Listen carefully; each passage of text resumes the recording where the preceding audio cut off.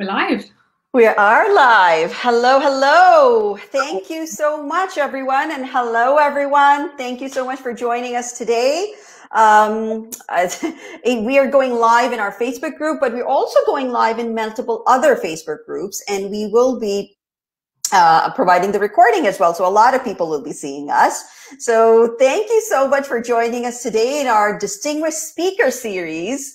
For those of you who are new here, my name is Asma Wasti, and I'm the creator of the Webinar Accelerator, where I teach people on how to fill their rooms with audience, even if they have 0 followers, and scale their business using webinars and close their clients consistently, regularly, streaming income month over month. And I'm so happy. And this is what I do also in terms of collaboration with our members that are part of our entrepreneurial journey together. So I collaborate with them, provide them a platform to talk about themselves, because we can all learn from each other. And that's why I created this Distinguished Speaker Series. And thank you so much, guys, for joining us. I know those who are going to comment, the challenge with the StreamYard is that your name doesn't show up. So if you could put your name, that will be awesome. Then we can find out who it is. So it'll be great. And that's why we can learn all from each other. We can find motivation in each other. We can find that mindset that we needed. Sometimes we need a little bit of a happiness and clarity and motivation, and that's why we do that. It provides so much more.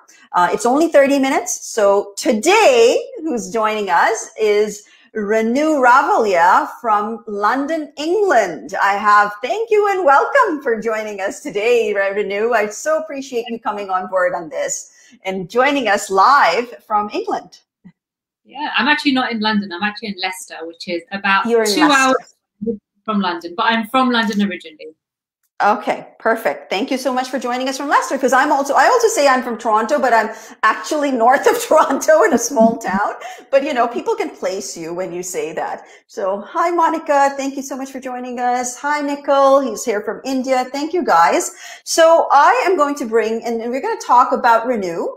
Her story. She has an amazing story to tell. Her journey as a person, as an entrepreneur, to what she does, bringing her to this point where she is right now in her entrepreneurial journey, and what makes her so unique in doing what she does. So take it away, Renu. Tell me about your childhood, where you were born and raised, and how it went. So I am a middle child. I've got 2 sisters, one older one who now lives in Nigeria, and a younger one who's in the UK, in London, sorry. I guess the best way to start was with my parents. So my dad is originally from India. He moved to the UK. My mum had been studying in the UK, and they got married when mum was 21, and obviously started their life and stuff. And I guess that's kind of early life. I'd say I was quite studious, you know, quite enjoyed, you know, school and studying and stuff. Went through school, then got to university. During university, studied psychology, and that was kind of the beginning of, I guess, where I am now. I think also the kind of entrepreneurial journey, my parents spent a lot of time working for themselves. So my dad had his own businesses, and, you know, mum was supporting in that way as well. And I think from the community I'm from, which is Sindhi, for those who don't know, we are a very entrepreneurial community. So it's actually in the bloodline, because we were from Pakistan. And we moved from Pakistan after partition to anywhere you could find money, to be honest. So Sindhis are everywhere in the world. So it is in the blood. I've got a lot of family members who also have their own businesses. So I think also just think Sindhi friends. So I can tell you, yes, they are highly entrepreneurial for sure. But was that in you? Is that in all of your siblings or just you? You have a sister, right? So my older sister, she actually runs a charity in Nigeria, something that her and other ladies came together. Younger sister, probably a bit less. I'd say I'm the one that's probably the most entrepreneurial. I'd always been quite taken back by people who've got their own businesses. Was never ambitious, to be honest. Never ever had ambition when it came to working in a career. But the second I started myself, everything just changed, because when you work for yourself, everything you're doing is for you. So it's a completely different sort of headspace, really. But yeah, so community-wise, we are a very entrepreneurial community. A lot of my uncles and aunts, and uncles mainly, have their own businesses as well. So that kind of tells you a little bit about, gives you some foundations for my upbringing. That's wonderful. So, okay, so you showed the signs for that kind of a thing from the beginning, but did you have any kind of challenges in your life that actually took you to that next level, or pushed you away, or you had to put that entrepreneurial thought on the back burner, thinking, no, it's no longer for me, I can't do it? I don't think I had the conscious awareness of being an entrepreneur, to be honest. I think I always admired people who could do it. It's not something I ever really thought of myself, because you don't. I mean, unless you have something to be an entrepreneur about, it's not something that comes to your mind. My kind of journey was very much, I did psychology as a degree because I loved it. I loved psychology. I love the human mind. I love behavior. I found it so fascinating. So I did that as a degree. Already that was a bit different. I've always been a bit different. Everybody normally does business. It's kind of the most, my dad saying to me, why are you doing psychology? Like, what is that about? And to be honest, I had no idea. I just did it because I just loved it. So I guess when it comes to like challenges and stuff, obviously you leave university and you just have no idea what you're doing. No idea. So entrepreneurial journey didn't come till much later, I have to say. So we'll talk a bit more about kind of just the journey early on. I had a psychology degree and finished university and fell into kind of working with kids with disabilities. That was kind of the space I was in. And when you're an Indian woman, you have this thing where you know you're going to have to get married at some point. And although I worked in kind of quite supportive roles with children, with adults, etc., I think I was always searching for more. So I never really stayed in a job for very long. It was like 3 months here, 6 months there. And the only job I stayed in for a good amount of time was actually working in the school when I did the one-to-one work. So the last job I had was working with young people with disabilities, and that was in the community. Then I got married, so I left London. So got married, left London, moved to Spain. And it was actually in Spain where I recognized a bit more of the entrepreneurial spirit, to be honest. What happened in Spain was I got married, I moved there, and I didn't know the language, couldn't speak Spanish. Over there, it was a small island I was in, which is Las Palmas. And because I didn't know the language, I couldn't really communicate with people. So I realized this passion for writing. I just loved writing. So I started a blog for myself, and it was a fashion-based blog. And through that blog, I worked with other magazines and I was writing for them. And that was my first, I guess, step into kind of entrepreneurship, because I was getting paid for it. I never really saw myself as an entrepreneur then, though, to be honest. It was not something, what is an entrepreneur? It's something. Yeah, it's a label that people give, but we don't know exactly what is it, right? Because an entrepreneur is also, a mindset coach is also an entrepreneur. Somebody who's selling something on Amazon is also an entrepreneur. Like, it's a wide variety, like a person who's cooking from out of their home kitchen and supplying catering is also an entrepreneur, right? But they don't understand or realize that. I agree. So and you were young, quite young at that time, so it was harder for you to wrap your head around that. I was in my late 20s then. I think also with the entrepreneur thing, I wouldn't call myself a creative person, but I'd say I've got a creative mind. If somebody asked me, are you creative? I'd say no, but my mind is very creative. So I've always come up with all these ideas. Like, even while I was living in Spain, I'd said, we don't do anything for Diwali, for example.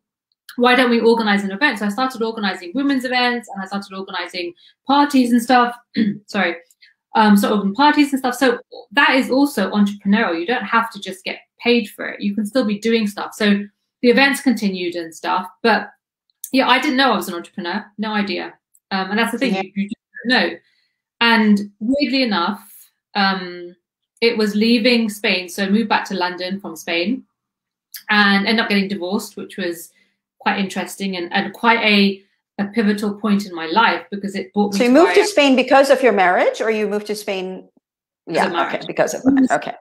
Based there, he was brought up. He was actually from Nigeria originally, but he was brought up over there in Spain. So I moved to Spain for marriage, But then obviously we moved back to London, and then my divorce happened, and I was just at a crossroads then. You just kind of a bit.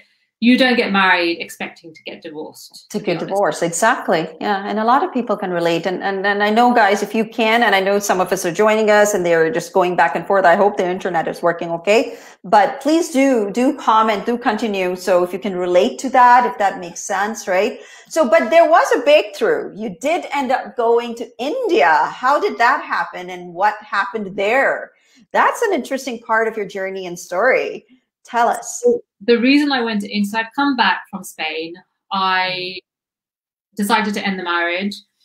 And then we had a family wedding in India. So we went to India. It was around July 2012, I think it was. Went to India, and were you working at that time, or no? Not at all. I was working, but what I realized is when I came back from Spain, the kind of jobs I was doing, working in disabilities, etc., I couldn't get jobs because the kind of disabilities I was working with were people with kind of minor difficulties, but the government had changed and they were really giving money to people who had severe difficulties, and I didn't want to go in that space. It was just too much for me. So I was working, I was in jobs, but I wasn't really at a place where I wouldn't have had a career then. I'd say that I was pretty lost, to be honest. And I think that, again, is really normal. I was talking to somebody about this morning, just saying how, you know, the things fall apart.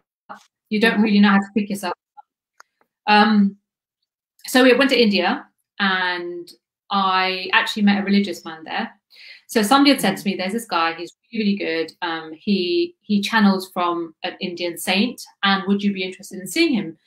And he only sees like a handful of people. And I was like, look, if I'm supposed to see him, I'm supposed to see him. If I'm not, I'm not.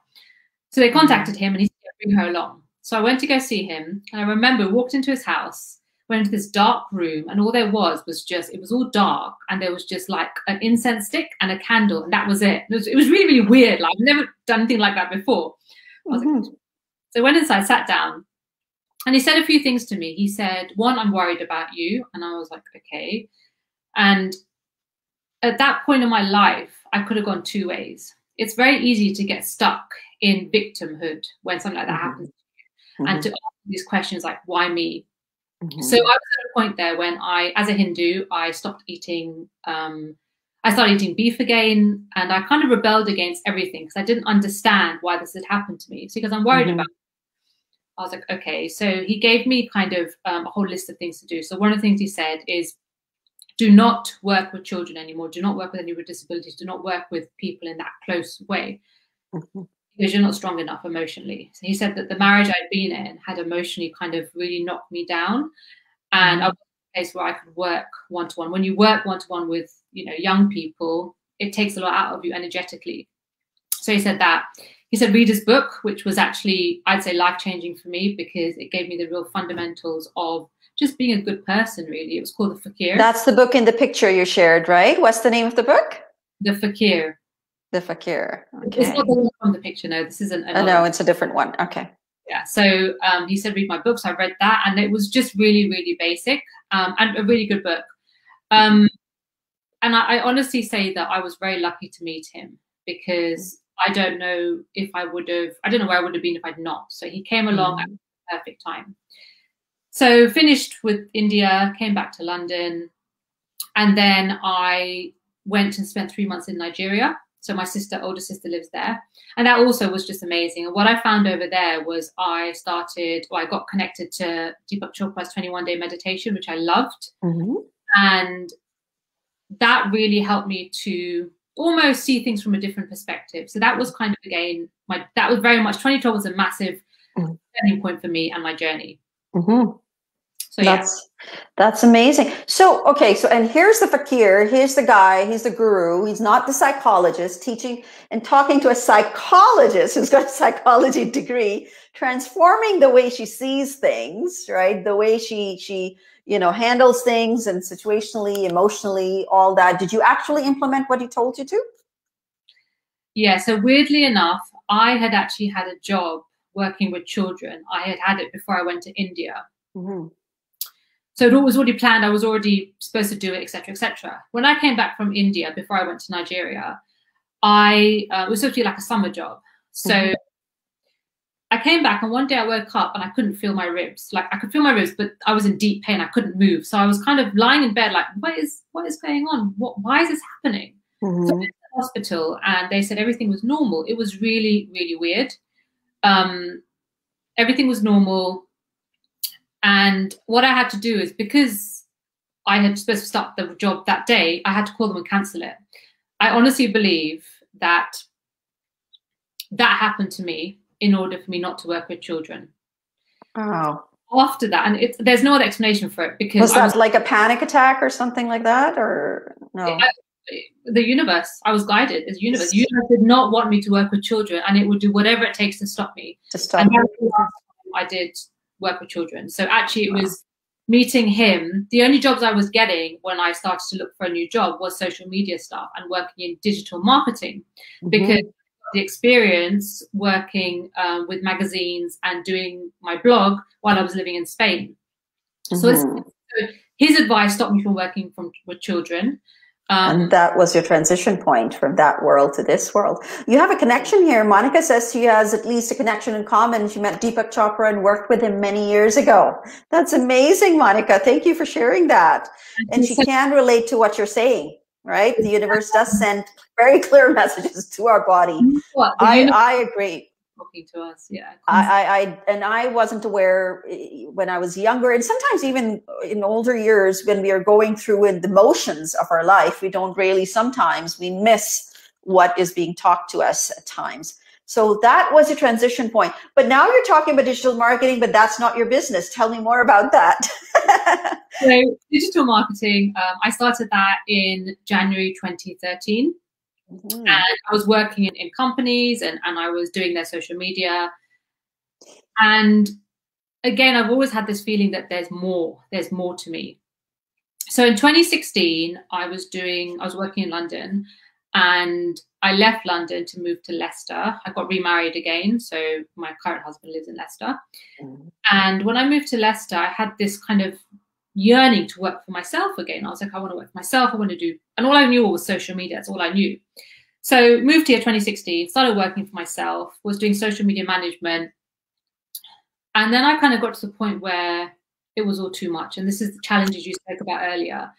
I just got married. I'd moved to a new house. I'd moved to a new city. I just was settling into my married life. I was overwhelmed by life, and I basically gave up. I gave up on myself. I gave up on working for myself. Everybody kept saying to me, why don't you just get a job? It'll be easier. It'll make you feel more settled, etc., etc. So I was like, okay, fine, I'll get a job. So I got a job. And I remember talking about the universe. I remember the night I was supposed to start the job, I was up for 24 hours because it felt so wrong in my soul that I was going to be working for somebody, because I know my soul was so desperate to work for myself. There's no other way to explain it. So I got this job. First few months were okay. And then I started to have this yearning again. I want to work for myself. I want to work for myself. I need more. Also realized that the company I was working for, their vision wasn't big enough. And there was various other things. I wanted to make sure that I, worked for myself, so then I could look after a family, etc., etc. So I could be there. This is such a common theme, Renu, that I see and hear, even from our previous interviews that we have done before. And I do pre-interviews, as you know, right, ahead of time to see how, what everybody's story is. And this is such a common theme.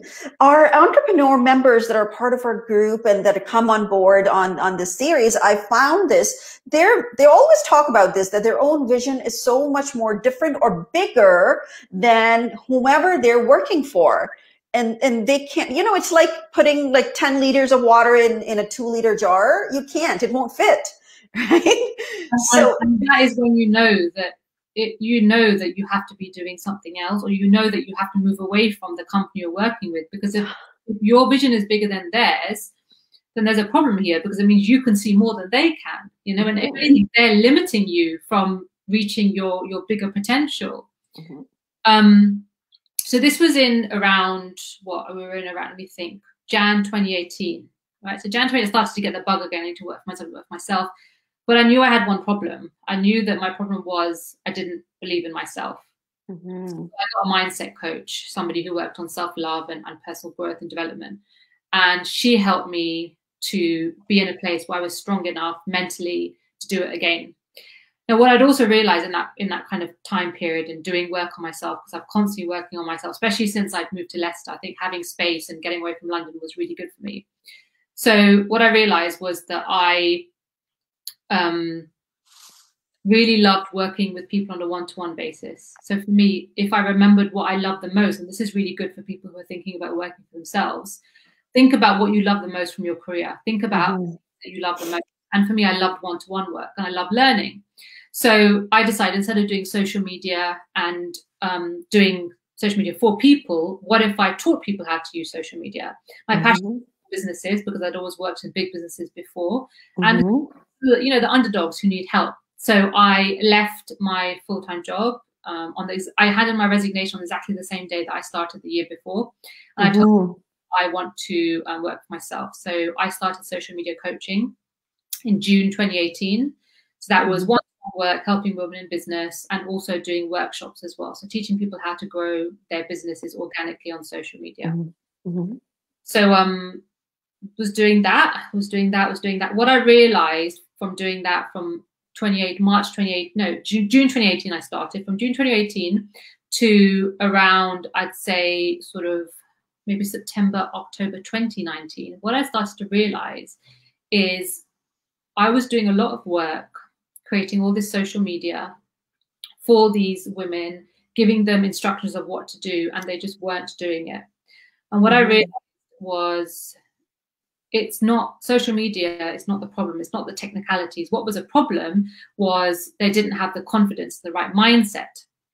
So I relaunched, which we know is a big problem. You can, and I know this because also, actually, for something I didn't say, but this conversation we're having now, I never would have had when I worked in a business, because I didn't have the confidence to speak like this. My confidence came from working for myself and booking myself onto a talk, despite the fact I was so scared of doing it. So again, when you work for yourself, you push yourself a lot more because you know that you're going to get the benefits from it. And you almost realize that you have to do it. I had to speak, and getting my voice and doing that first talk to 6 people has got me here, and so many more places. There you go. That's the whole purpose. I'm so glad you said that, Renu. This is the whole purpose of my Distinguished Speaker Series as well, because it gives the platform to talk to the people that you know, that you're warmed with, you know, a group, it's the same community. So it's a safe space and a safe place to gain your confidence and the belief in yourself, and get the confidence in your speaking. And same goes for speaking gigs. I'm so glad that you did. And that's what I tell my clients all the time. You know, get speaking gigs so that you get more and more confidence in doing so. Thank you. Thanks. And Stephanie says she loves this. Awesome. So please go ahead. Do you see how people are connecting with you? You know what? It's that whole finding my voice. And actually, for those listening as well, would you believe that before I started talking and speaking up, talking about kind of, I'm a spiritual life coach, so I want to talk about that in a second. It's been a bit of an evolution. But what I realized is the second that I started talking up, my throat chakra actually started to clear as well, which is just amazing, because before I'd always go constantly. I didn't know my voice, but when I found my voice, I don't do that anymore. So again, it's like, I think it was Monica was talking about the body and the universe. You know, our body has blocks as well. And once we break those blocks, then we're free. So for me, doing this whole, you know, working for myself allowed me to find my voice, which allowed me to find speaking gigs, which allows me to be here right now. So it's been a real journey. So yeah, so back to kind of mindset. So I found that mindset is what was missing with the ladies I was working with, and I changed what I was offering, and I started to do mindset work as well as social media. And then COVID happened in March last year. And my ideal client was starting to disappear. Everybody was a bit uncertain. Obviously, there was a lot of lack of safety and security. So I decided to take some time off and work with myself, on myself. So I got some coaching with a lady, and I set up a women's self-help group, mainly because when I got divorced, what I realized was I didn't really have anywhere to turn to, anybody to turn to. I didn't know where to start. It was very lonely. It was a very isolating journey. There was a lot of judgment. And although my parents were extremely supportive, I felt very alone in it. So I wanted to offer people a space where they could come to, where they could just be themselves, say what they need to say, and they could grow as well. Because there's a lot of stuff out there, but what you don't have is always guidance on what to turn to. Set up this group in last year, August. It's called the Grow Me Project. It's a women's self-help group. It's especially for women who want to work on themselves. So we have workshops. I'm there holding a container and space for everybody who comes along, and just sort of offering everything that my ladies need, all my members need. I'm just there. But what the pivotal moment was when my husband said to me, "Why are you spending so much time and energy on a hobby?" He basically said, "Spirituality is my hobby." And I was like, "No, I'm not." And I got really defensive. Now, those who don't know, when you get defensive, it's highlighted something in you that you haven't healed, right? So I got defensive. Obviously, I've heard this before, and I decided in that moment it was not something I just wanted to do part-time. Spirituality was my life. It's what has been a pivotal part of my life, believing everything happens for a reason, even meeting the guy who I saw in India. All of this has made me who I am. So I decided how long, what was the time difference between when you met him to now, your actual life purpose? I met him in 2012. And I retrained in 2020. So it took me 8 years to get here. At the end of last year, I started to retrain. And in January, I relaunched myself as a spiritual life coach. I also did a meditation course as well, so mindfulness meditation, which actually I found in a really interesting way. I went to a retreat and just loved the whole concept of mindfulness meditation. So I retrained in that as well. And now I help women, especially business women, who just want to build self-belief, build trust in themselves and just learn to really believe in themselves. But from a spiritual perspective, like we're saying, the universe, you turn to the universe for help. And I think one thing that I wish I had done in my past, and I guess talking about, regrets is important as well, because we all have them. But I wish I trusted myself more along my journey, because I've always known what's right and what's wrong. But it's very easy to get it's very easy to get distracted by other people and what they want and what they think is best for you. So what I do now is help women who actually just want to start really depending on themselves. We heal wounds. We do some, we do spiritual practices like meditation, oracle cards as well, to just help women be the best of themselves, be their authentic true self. And talking again about challenges, it's brought up a lot of resistance for me. Yeah, because we all have layers, don't we? And I did the social media, I could act, and now I can't act anymore. This is just me. So I'm continuing to do my personal growth work. I continue to do my personal development work on myself. Were you fearful, Renu? I wanted to ask you this question. Were you fearful at because remember, you're a mindset coach, you're a spiritual life coach, were you ever fearful of going into on your own in this field, in this realm when you were entering? And what did you do to help overcome that? So weirdly enough, I just asked for a lot of signs. I decided to rely on the spirit world. And I remember my biggest sign was a butterfly. I was like, if I'm supposed to do this, please send me butterflies. Keep sending them to me. And I was seeing them in the drones, like it was ridiculous. And I was like, okay, I think this is right. I think this is what I'm brought here to do. I feel like my purpose is bigger than just social media. And I always had this yearning for more. So I knew that there was something there. And I'm not saying in the end, because the whole thing about a journey is it just continues going on, right? There was a lot of fear. And I only realized the fear when I stepped into it. Because like I said, all of a sudden you can't hide from being yourself. Right? That's right. So, I think when you find your true soul's purpose and you find your true purpose, it is scary. And there's going to be lots of resistance, but you have to literally fight through, because you have to be so sure. You have this feeling deep down that this is why you were brought here. That's it. And the more work I've done with people and the more kind of talks I do and the more I speak to women, the more I realize that this is so needed.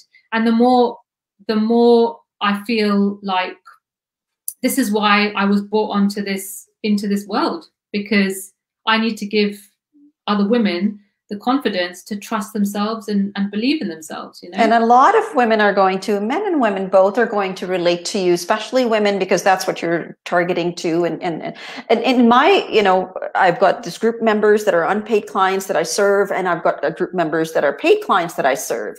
And I find the similarities in both, actually. Even the ones that who have taken that leap of faith and gone into it, they need to continue. I need to continue to work together with them as a community on ourselves to have that mindset in check, because there no day goes by that, you know, you will be put down by others at somewhere, someplace, at some time, who may think less of you. And that can actually bring your own insecurities out, that, oh, maybe, you know, the kind of imposter syndrome and that everybody talks about. I think one of the most important things that has helped me is the idea that everybody is functioning from their own level of consciousness. So just because you think something's right, if somebody else doesn't, that's okay. And that's a big thing to realize, because that means that you can take other people's opinions on, but you know what's best. And it's that knowing is what you need to always remember. And sometimes it's difficult. You know, I always say that we're not human, we're human beings. So when we're connected to the I love that quote. I love it. Thank you, Renu. We're not just humans, we are human beings because we exist in this body. Yes. As humans, we are connected to, you know, we're conditioned and we're created. But as beings, we're these pure soul, we're light, we're love, we're unlimited potential. And it's trying to balance those two parts of you, which can be a real struggle. Like, I'd love to live in the spirit world all the time, because, you know, universe has got my back and I can float along and I've got my cards. But unfortunately, you can't always live there. So it's about finding that balance between both those parts of you, you know. And that's what you're doing. That's exactly. So what's the name of your business?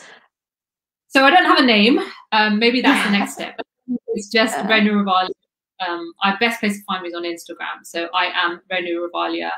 And my website's the same as well. From Leicester, yeah. And you actually gracefully, thank you so much, kindly gave the freebie away in our pot, where it's equivalent to, you did it in pounds, but it's equivalent to 115 US dollars, that we actually put in as a reward for our 5-day challenge. So that is coming up. The draw is coming up for tomorrow. So anybody who completes their homework today and says they're done, they will get to, and I'll get them connected to you, Renu, for sure. So it would be massive value. And I look forward to having you here and adding more value to our members in our group.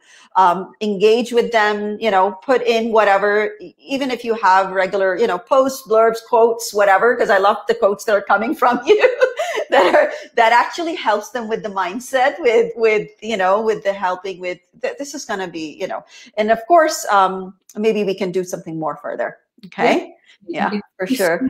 I've loved it, and thank you to the ladies for watching and listening as well. No, and they all watch and recording too. Don't worry about it. They're just going places. Okay, I'll provide you that. But thank you so much for joining us. Thank you everybody who joined us live. So put hashtag live, and those who are seeing it in recording, put hashtag recording right underneath, so we would know that you've people love it, like it, and you know they'll be sharing it. But thank you so much, Renu, for your time. I've got one more thing to say. Guys, I look young, but actually I just turned 40. So don't think that just because, you know, you're hitting your 40s or whatever, that you can't start the journey, because you can start at any time you want. Like, there's Absolutely. no happen any time. Absolutely. Oh, you look so much more younger. You shouldn't have said that. You could get away with it. People think, and I'm like, no, I'm really proud to be 40. And it just shows you, like, it's taken me so long to get here. You know, it doesn't happen overnight. It takes time. Just be patient. Yeah. You know? All the power to you, Renu. All the power to you. Remarkable, remarkable story. Thank you so much for sharing that with us. I appreciate it. I'll see you again. Bye now. Bye. Take care.